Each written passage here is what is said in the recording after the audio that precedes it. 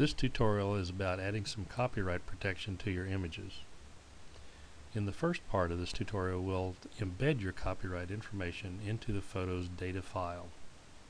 So as I've done here, open an image in full edit mode, go to the File menu here in this editor and select File Info.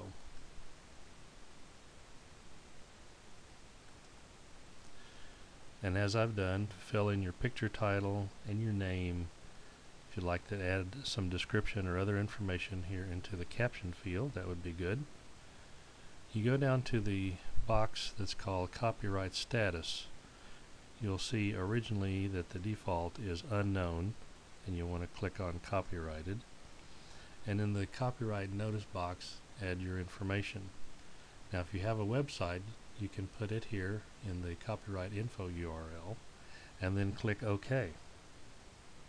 By doing this, when anyone opens your photos file in Elements, they can see all your information, and if they click go to URL, they'll go right to your website. Up here in the left, you can click on Camera Data 1 and 2, and that will give you information about how the picture was made, the camera that was used. You can also see this information in the organizer by right-clicking and go to Properties. Alright, now here is the simplest way that I've found to adding a copyright notice to each one of your photographs that you're going to have posted on the web. First thing I'm going to do, from the organizer, go to File, New, and Blank File.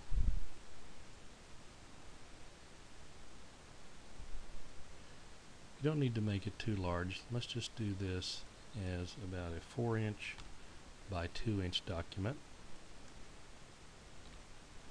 with a white background, and click OK.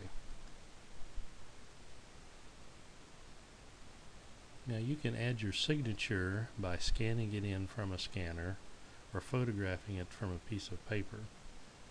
But if everything will be fine by using the type tool, we'll go and select a nice type style and set the foreground color to black, and we just simply type in what we'd like to see there. In this case,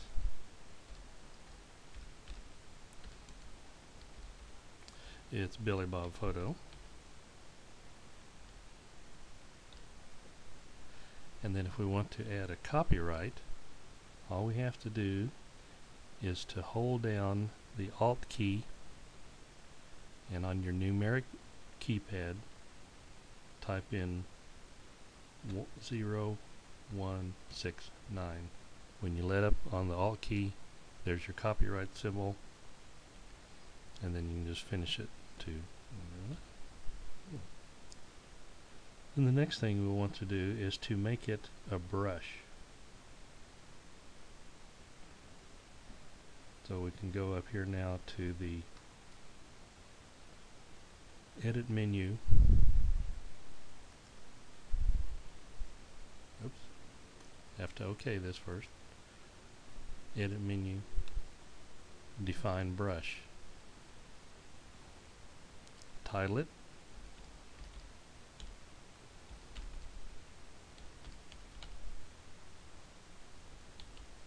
And click OK.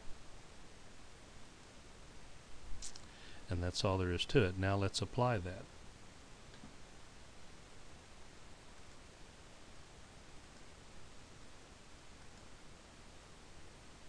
Back here at the organizer, we'll just take this photo and open it in the editor.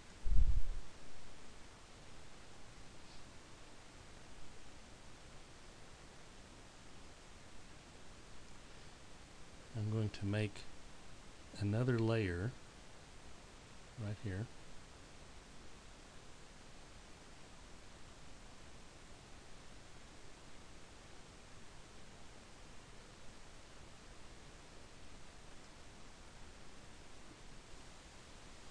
Click on the new layer icon.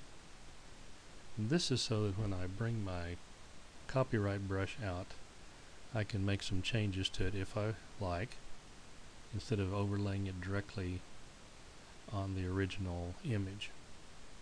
So now go over to your tool bar and pick up the brush tool.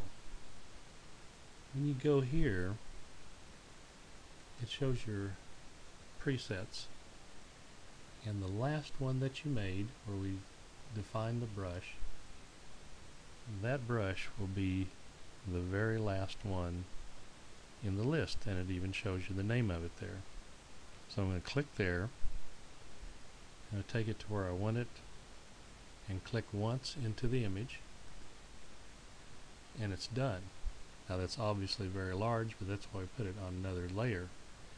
Before we applied it, we could have gone up in the option bars and changed the size. Or now that it's on its own layer, I'm just going to click the Move tool. And with the Move tool, I'm going to rescale it. And that's all there is to it.